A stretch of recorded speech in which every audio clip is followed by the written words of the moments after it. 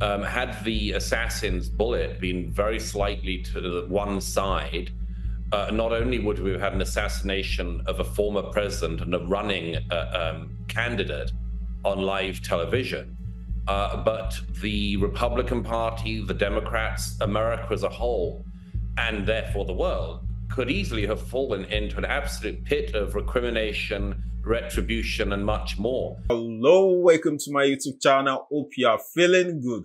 Today we'll be checking out a video titled Something is Strange.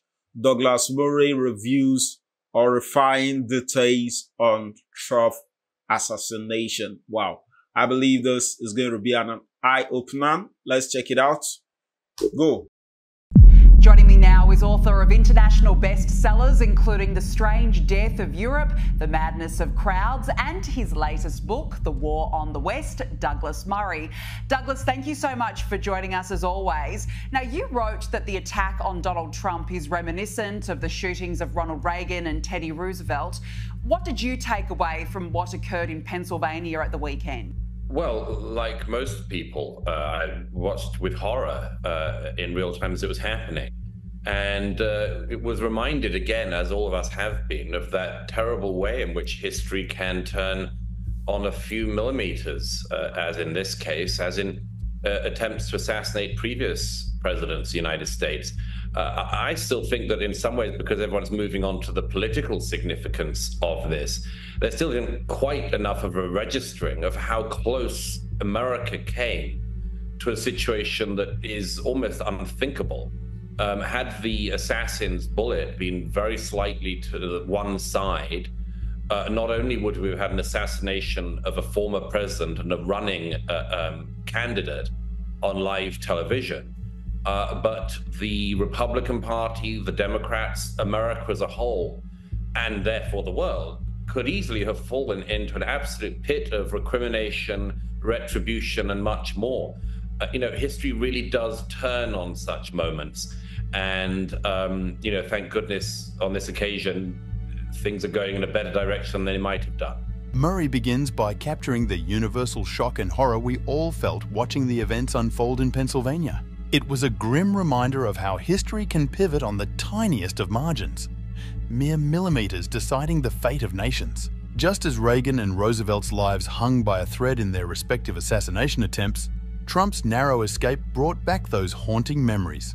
The significance of this event cannot be overstated, yet it feels as though the public and media have quickly shifted focus to the political ramifications, missing the broader existential threat such an attack represents.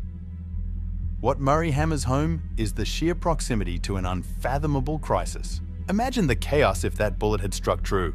A former president, a current candidate, gunned down live on television.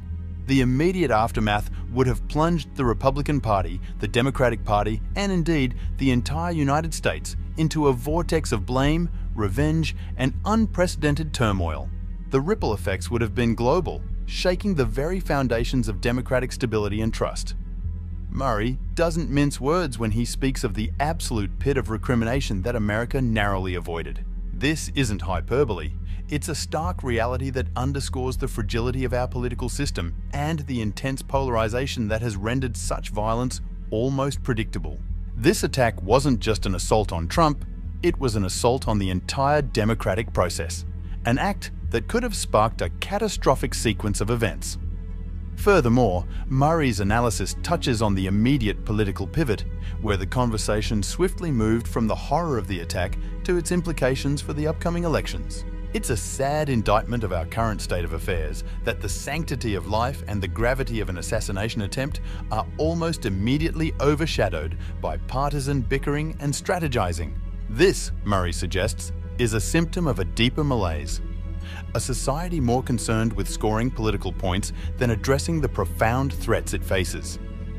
Murray's words serve as a sobering reminder of the knife edge on which history balances. The attack on Trump in Pennsylvania wasn't just a headline, it was a near miss with disastrous potential. It highlighted the vulnerability of our political leaders and the thin veneer of stability that keeps our society from descending into chaos. As we move forward, it's crucial to not just brush past these events as mere political theatre, but to recognise them as the profound dangers they are. Murray's piercing insights compel us to reflect on how close we came to disaster and to remain vigilant against the forces that seek to exploit our divisions. Thank goodness this time the bullet missed. But will we be so lucky next time? What are your views on that? Please comment below. Wow, what an interesting video, what an interesting compilation. We all understand, we know Douglas is someone that is very articulated.